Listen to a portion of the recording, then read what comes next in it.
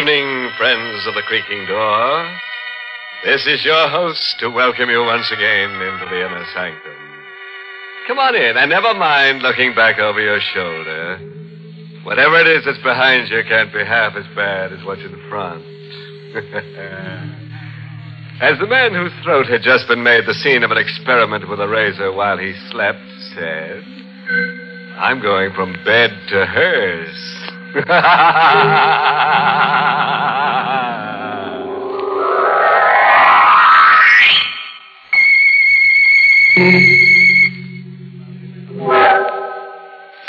All right. Settle down now. It's coming. And there's nothing you can do about it. Just keep a good hold on yourself. And your wife, if your life insurance paid out. Joe Harris, 21, wearing a cheap blue serge suit and a thin topcoat, cold and wet on a cold and rainy night, decides to make a change.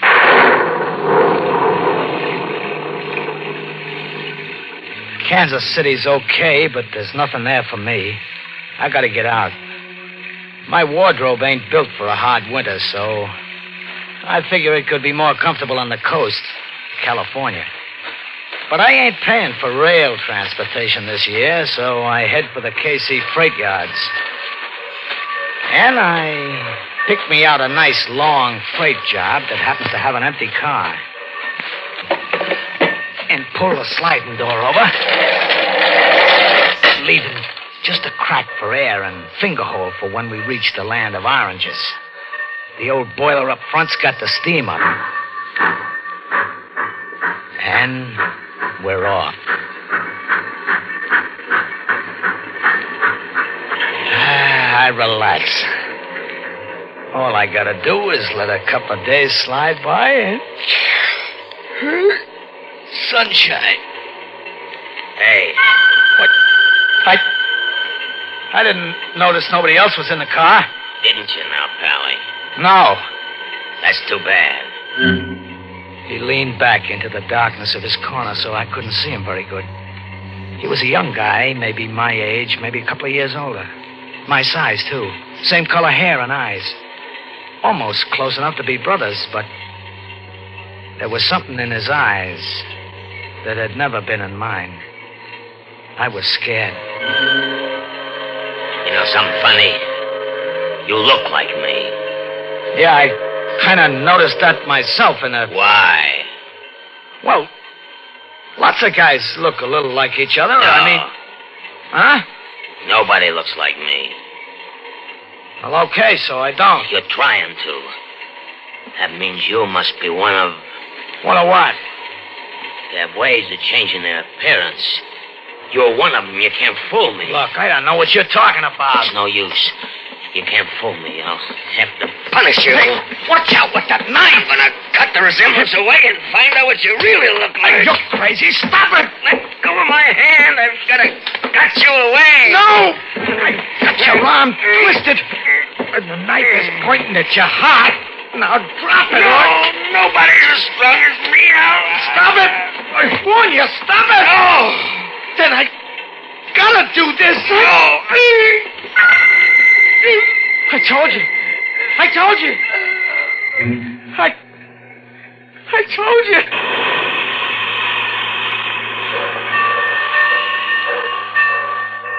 Dead. Hey. No, he's dead. I gotta get out. The door. Slide it open. Put the odd bones. Another one of these sliding doors. Why don't they snap them proper? Give me a hand, Charlie. Okay. What? You locked it. Now I can't get out. I can't get out.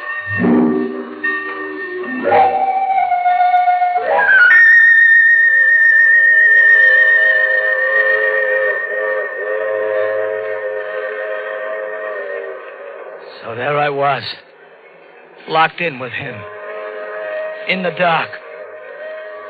He was dead, so I wasn't afraid of him. At first. I even gave him a going over. His eyes were open, but I I flopped him over, and I went through his pockets. Just a couple of bucks and some small change and his draft card. Funny, he was 4F, just like me. His name was Martin Pell. That's a laugh, too. Finding out who a guy is after you kill him. Kill him? Yeah. I was a murderer. I just realized it. They'll hang me for that. No, it was self-defense, but what chance have I got of proving that? Me with a record, too. But maybe I can lose that record. Maybe. Yeah. So I switched draft cards with him. And now he's Joe Harris. And I'm Martin Pell. Martin Pell of, that says on his card, of Wisey, Oklahoma.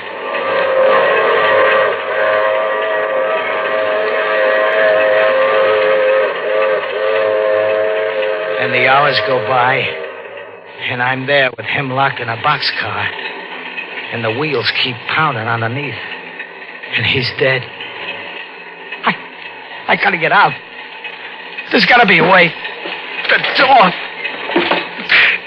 Shut. I gotta think. Think. Hey, wait.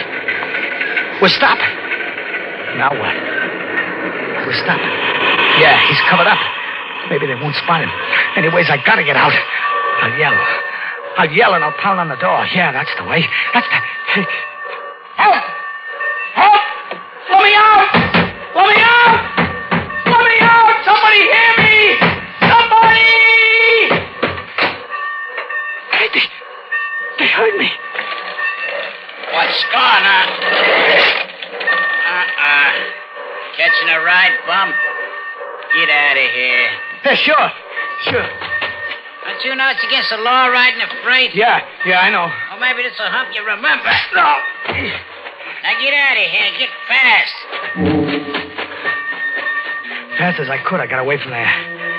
The yard bull took a quick look into the car, but he didn't spot the body under the sacking. And the train started up. And it began moving away. With Martin Pell lying under a pile of dirty sacking.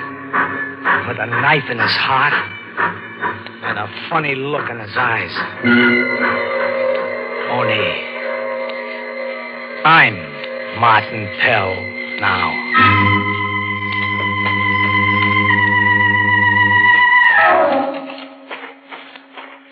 It was only a watering stop where the train stopped, so I walked across the prairie.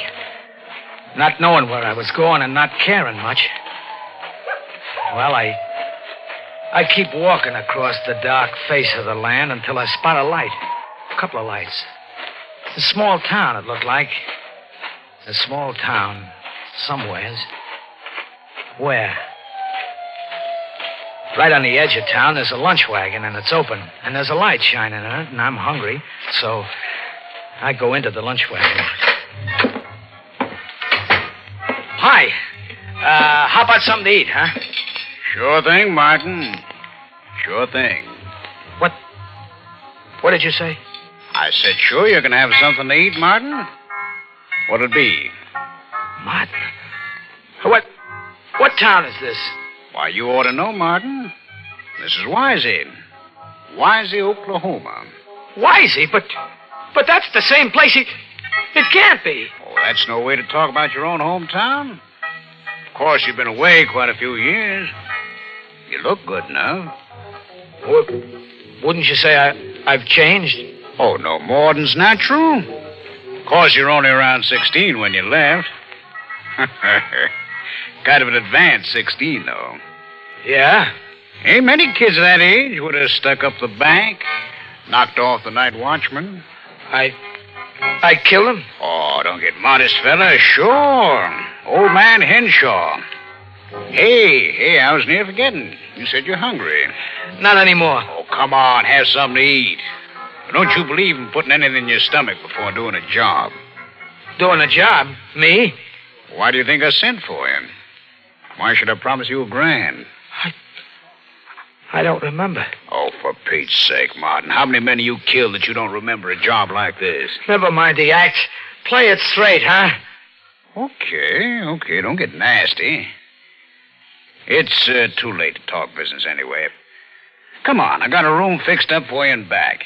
Get a good night's sleep. We'll talk in the morning.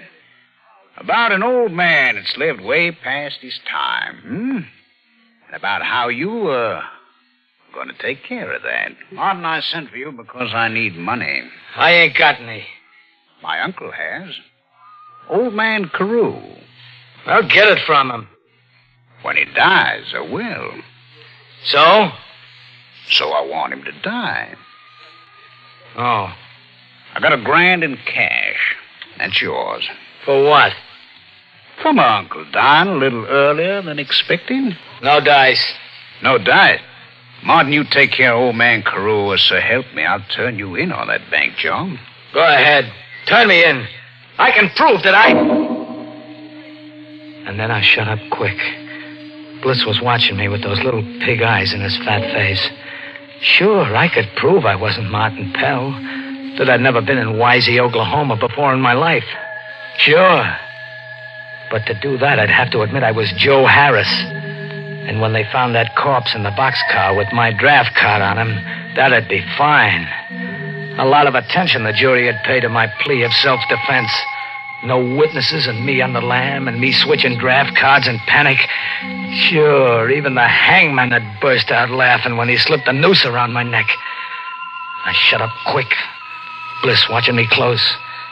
And then I said, "Okay, Bliss, it's a deal. What's the layout?"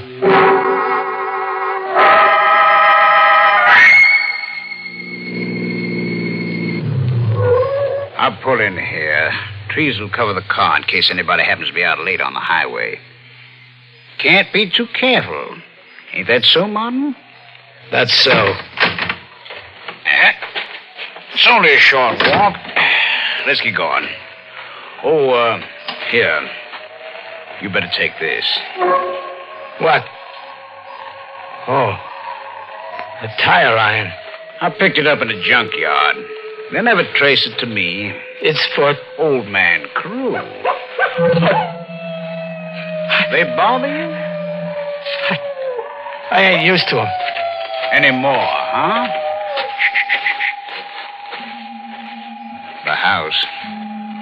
Old man Carew never believed in buying curtains for the windows. There he is, rocking in his chair. Now watch the porch step. It's busted. I guess we knock. It's polite.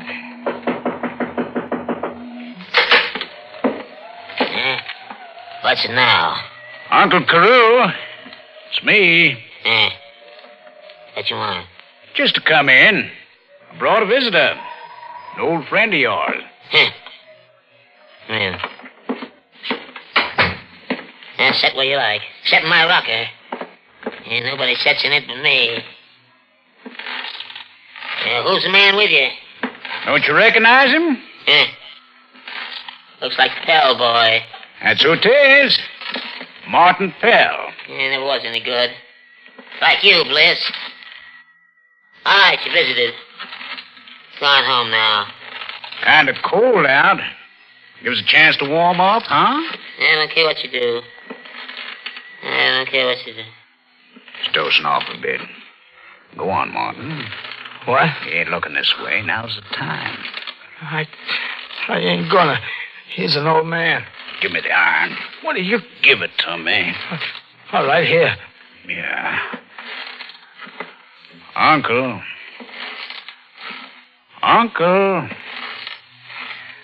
Yeah.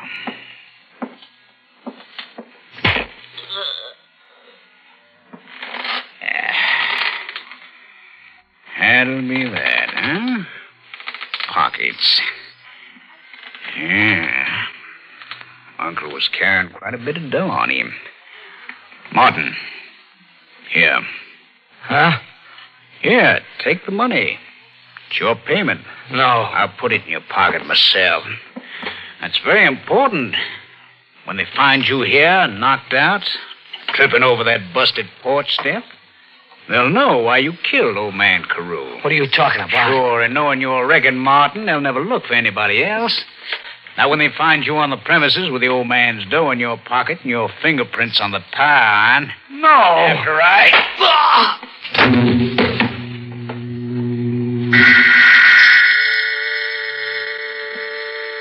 I was walking up a long flight of stairs with nothing at the top but more stairs and more stairs, and my head was hurting. And then I woke up. Lying outside of old man Carew's house with a blood-stained tire iron in my hand. I let go of it. I pulled myself to my feet. And then I heard cars. They were coming. And there I still was. I had to get away fast. I didn't know the country, but I was hunted. And the hunted animals got an instinct to hide, to run, and to hide from the killers. They didn't find me that day because I fooled them. I didn't try getting out of the county, getting away from the town. Oh, no. That's where they were watching for me. So I stayed put close to town, which fooled them. And also, I had a job to do. Who is it? Martin. Me. What are you doing here? I got paid for a killing I didn't do. So I figured maybe I better do a killing now for no pay at all. Stay where you are. No, we're alone here. I got this knife. No. Bliss, you got a pencil? A pencil? Yeah, sure. Then sit down and write a little note about how you killed old man Carew. No. I got the knife against your heart. Sit down and write. All right. Well, just write. I killed my uncle because I wanted his money.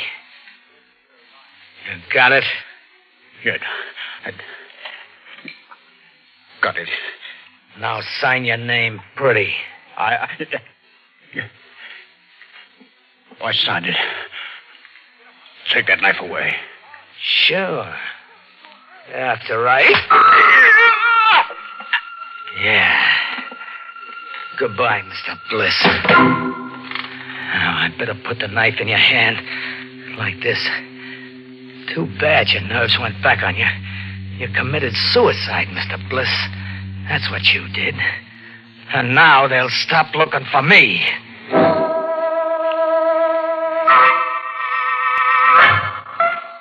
I holed in and waited until they found Bliss. So the law was called off. There was nobody to look for. So I headed for the watering stop and the freights because it was cold. And I was heading for sunshine. There was a train getting ready to head for the coast, so I sneaked close to it. On the far side, there was a couple of bulls around chewing the rag, but they didn't see me. I spotted an open boxcar, and I climbed in. I got away from the door. The bulls were coming along checking. One of them sounded like the guy that had thrown me off the night before. This time I didn't care. I was hoping he'd lock the door on me. So I curled up in a corner and waited. Yeah, Mike, that was quite a wreck they had up ahead. Quite a wreck. Held up the line for 24 hours. This freight here had already pulled out when word came in of the wreck up ahead, so they backed her right back here and let her stand. But she's on her way now. One of them sliding doors is open. Give me a hand with it. Hey, wait. If this is the same train... It can't be. This car. If it's the same train, this second would be over there. Let me see. The second. Yeah, it's the second. And under it, I gotta see. Yeah, it's him. Martin Pell. And I'm locked in with him. Me and Martin, the killers. We're going to the sunshine together. And that's how the cops will find us. Together. Him dead. And me. And me.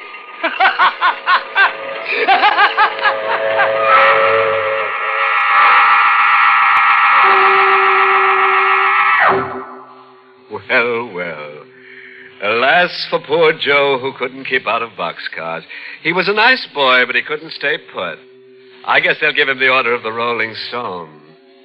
Tombstone. And to leave you with a happy parting thought, whenever you hear a freight train whistling in the night, think of Joe and wonder, is he still in it with Martin rattling? Well, friends, it's time once again to close that creaking door. Until next week at the same time, when we'll be back with a little hunk of horror. You'll be sure to listen, won't you? Until next week, then. Good night. Pleasant dreams.